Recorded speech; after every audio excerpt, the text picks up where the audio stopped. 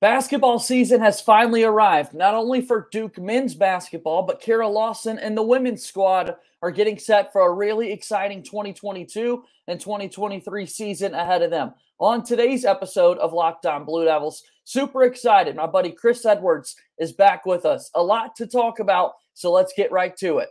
You are Locked On Blue Devils, your daily podcast on the Duke Blue Devils, part of the Locked On Podcast Network, your team every day.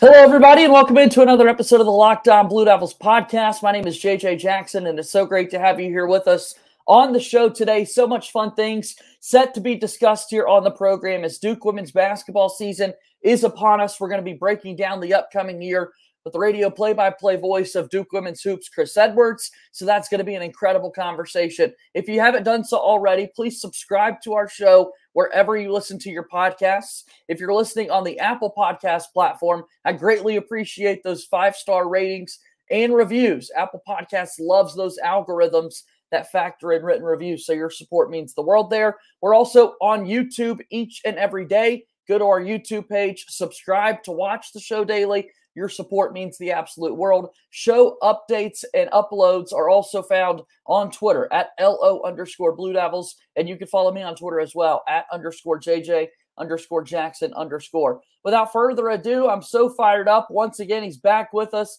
Our really good friend, Chris Edwards, is here with us on the program. One of the very first guests on Locked On Blue Devils, but it has been forever since he's been on the program. So, Chris, thanks for accepting my invite to come back on the show, man. JJ, always great to be with you. Appreciate you having me on. Yeah, we've got a lot to get to. Basketball season is here. Can you believe it? Like, November's already here. Here we are. We're off and running. It's really crazy. It feels like the season just ended yesterday, and now we've gone through the whole gamut of fall sports. It's been a great fall for the Blue Devils, and now fired up to get things going on the hardwood with Coach Lawson and the squad here in just a couple of days. Yeah, so obviously you talk about Duke basketball. The men's team comes to mind so quickly for so many, and they've had so much coverage over 41 years of Coach K's run, and then there are so many big narratives and storylines going into the first season of Jon Scheyer. But the women's team is equally as intriguing with what Kara Lawson has been able to do. So kind of catch us up to speed, Chris. Remind folks, how did last season go for Duke women's basketball? Yeah, probably a little disappointing. I think if you ask people the way things finished up, the Blue Devils didn't make the NCAA tournament. Well, right there on the cusp, had a couple of tough losses there toward the end of the season. But I think there's a lot of excitement about this team moving forward into this season, right? There's a lot of returning faces from last year, a lot of new pieces that the Blue Devils are going to integrate. And I really believe this is going to be an NCAA tournament team once we look up on Selection Monday and kind of see where the Blue Devils are at through the ACC season, which is going to be really tough. Again, I think this is going to be a really fun team to watch, and excited to have the front row seat to watch this squad beginning in a couple of days. So roster-wise, you take a look at last year's squad compared to this one. Any key players that have graduated, moved on to the next stage of their life, or who are kind of the key pieces that Duke might have to replace this season? Yeah, I think there's a couple post players that you look at from last year that you're going to miss. A couple of shooters as well. Now, obviously, Mila Goodchild was a phenomenal three-point shooter for the Blue Devils, one of the best three-point shooters in program history. She graduated. Jade Williams, Waname Akinbadi James also graduated as well. They were big post players for the Blue Devils for 4 years. Mila was a big post player, but big shooter for her 4-year career. The data from Australia. So those are some key pieces the Blue Devils will have to replace. I think they have done that and done exceptionally well replacing those pieces. And there's a lot of familiar faces that fans are going to recognize from last year that are back on this team this season. So you take a look at this year's squad, and Kara Lawson goes into another season. What was the focus of the offseason? And knowing, like you said, that it was a little bit of a disappointing end to the season, that Duke did not make the NCAA tournament. Despite having a couple of big wins a season ago, it kind of fell off at the end. So off-season, what was the big focus for this team, do you think? I think consistency, I think also improving, and I think the Blue Devils did that. I mean, all accounts for the Blue Devils have been really good, really consistent. I think adding depth was probably the one big thing for Duke. And when you look at this team, JJ, this year, boy, it's a really, really deep squad. This is probably the deepest Duke basketball team that I've seen in my time covering the Blue Devils, and this is year 7 or 8 with the women's basketball program. I really like the depth of this squad. I like the different pieces that Duke has added, and they're going to be able to mix and match. I don't think you're going to see the Blue Devils maybe go with a consistent lineup. I think it kind of depends game by game. I was talking with Coach about it a couple of weeks ago, and I think maybe if there's a game where you want to go bigger, want to go smaller, maybe you want to mix and match, Duke has the ability to do all of those things. And there's going to be a lot of different styles played across the ACC, and I think Duke can probably match any style that's played in the league this season. Tell me a little bit about some of the newcomers that are going to factor into this year's squad. Yeah, a lot of really talented pieces on this club. Ashlyn Jackson is a really talented freshman. If anybody was at Countdown a couple of weeks ago, you saw Ashlyn in that three-point shooting contest for the Blue Devils. I mean, man, Kennedy Brown on the post has been so impactful already. She's a transfer for the Blue Devils. Reagan Richardson, a Georgia transfer, also really impactful too. You got Mia Heidi, who's going to be great. I mean, just so many different pieces. And now one of the pieces that is new for the Blue Devils this year, but not really new, that I'm most excited about, JJ, I think is Jordan Oliver. You know, she was with the team last year, the Baylor transfer, injured, didn't play. And now she's back for the Blue Devils. And just such a physical presence from the guard perspective. She can just take the game over, I think. And I really think from that point guard position, being able to have Jordan out there and really running the show offensively, that's going to be a big difference maker for Duke. I mean, look, we've talked about all these players, and there's so many other players we haven't even talked about for this Duke team. And you look down the list, and we've mentioned Richardson, we mentioned Kennedy Brown, we mentioned all these other transfers, these rookies. The list goes on. And it's going to be somebody different, I think, every single night that's going to have the big impact for the Blue Devils. Can't wait to see what the year looks like. Again, here we are on the eve of another college basketball season getting started, off and rolling officially next week, with competition set to be played, with wins and losses that will count against Duke's record. So it is here. It is here, ladies and gentlemen. We're certainly really excited about it. We'll talk a little bit more about that schedule in particular and more in just a moment here on Locked On Blue Devils. Locked On Blue Devils here today is brought to you by Underdog Fantasy. This is absolutely the easiest place to spice up your college football season. You've got to participate in Underdog Fantasy when you're watching your favorite team play college football. And hopefully it's the Duke Blue Devils when you're doing that. It's so easy to play, and it's available in over 30 states. Just pick between 2 and 5 players across any team, and it doesn't have to just be Duke players, and decide if they will finish higher or lower than their projected point totals. For example, Riley Leonard would finish higher or lower 150 passing yards. That's how simple it is to play Underdog Fantasy. It's one of the easiest places to play fantasy, and you can win cold hard cash in one single game. Sign up today with promo code LOCKEDON. That's one word, LOCKEDON. And Underdog will double your first deposit up to $100. If you deposit $100, you get $100 free. Go to UnderdogFantasy.com or find the Underdog Fantasy app in the App Store or Google Play Store. That's Underdog Fantasy, promo code LOCKEDON. Get in on the college football pick'em action today. We welcome you back into today's episode of Locked On Blue Devils. I'm JJ Jackson alongside Chris Edwards, talking about Duke women's basketball getting set for the upcoming year. A couple of key pieces are returning for Duke.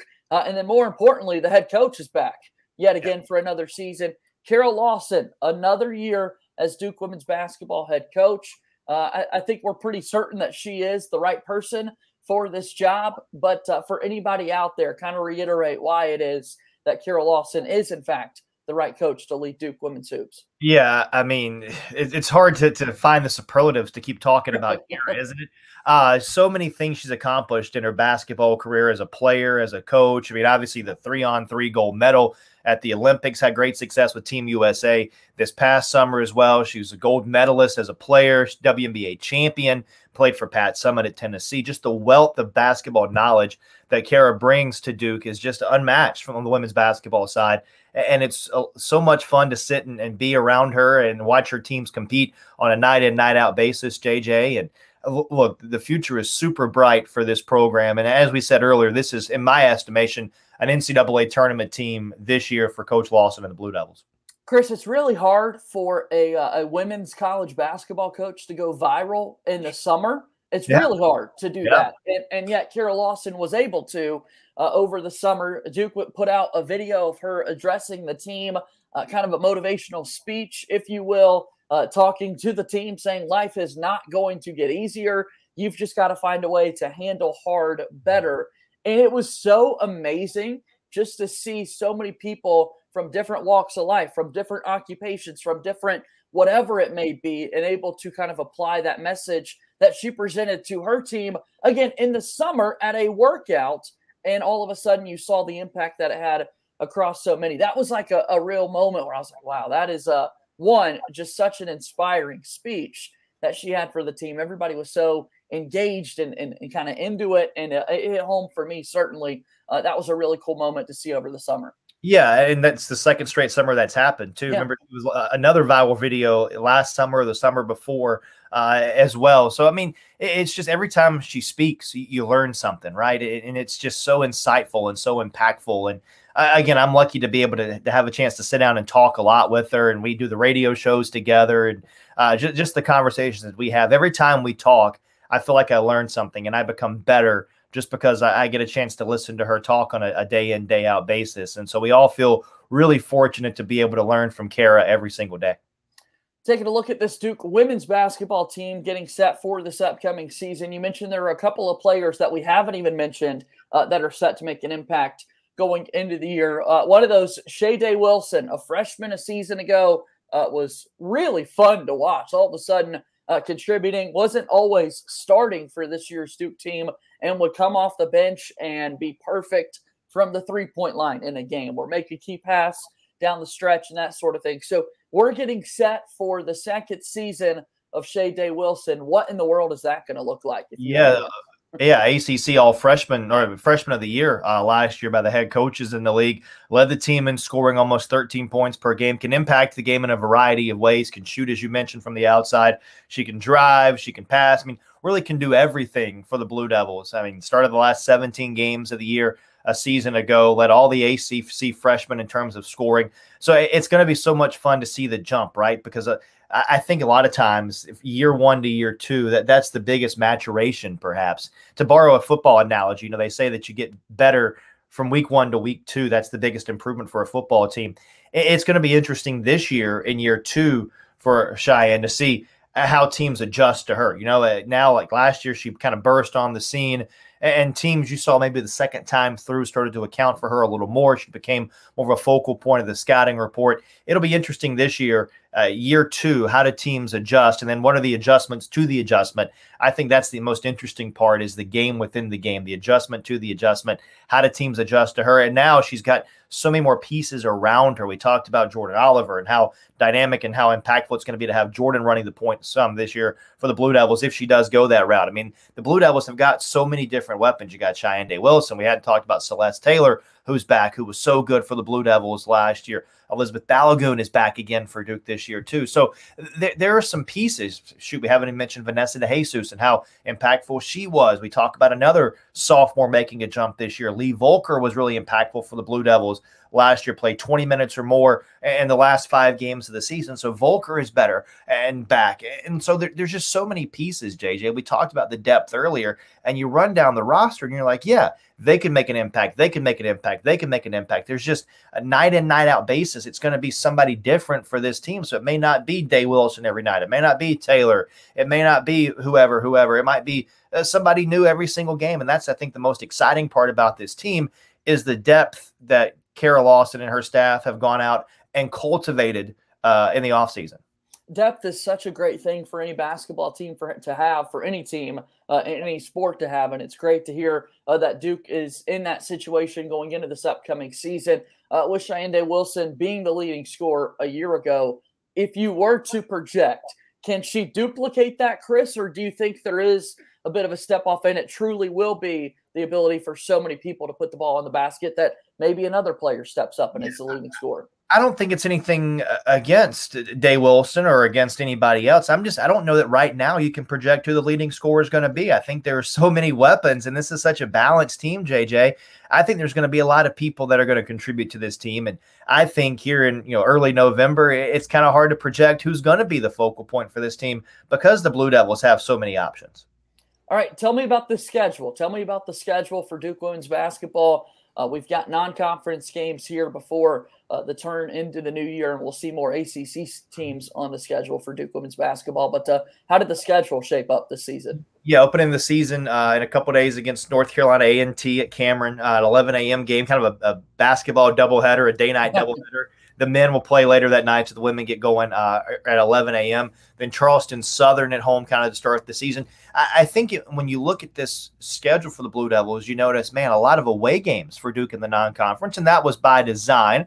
I think the staff wanted the Blue Devils to be battle-tested once we get into the ACC season, hopefully into the NCAA tournament, having to go on the road, maybe playing in a hostile environment, hopefully hosting some games at Cameron in the NCAA tournament as well. But then over Thanksgiving, a neutral site tournament out in Portland, part of the PK event out there, playing UConn, who's going to be a really tough opponent, obviously, on Black Friday, the day after Thanksgiving. Then you've got either Iowa or Oregon State, two really good programs as well. I mean, everybody knows about UConn, right? And then you got Iowa maybe in game 2, Iowa, who the Blue Devils played in the ACC Big Ten Challenge last year.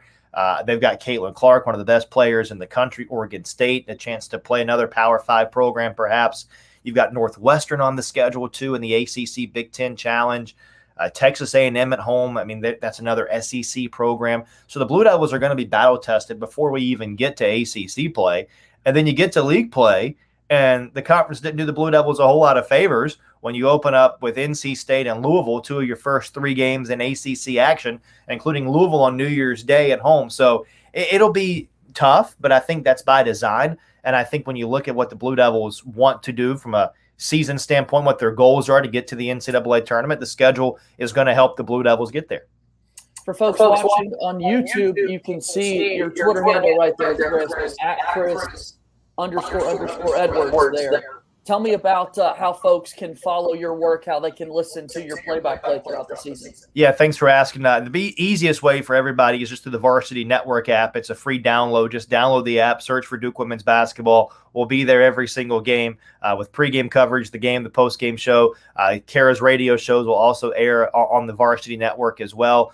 So you can download that app. You get women's basketball, you get men's basketball, football, baseball, the whole gamut. It's all right there for you, Duke Women's Basketball and every other Duke sport that we have available on the radio.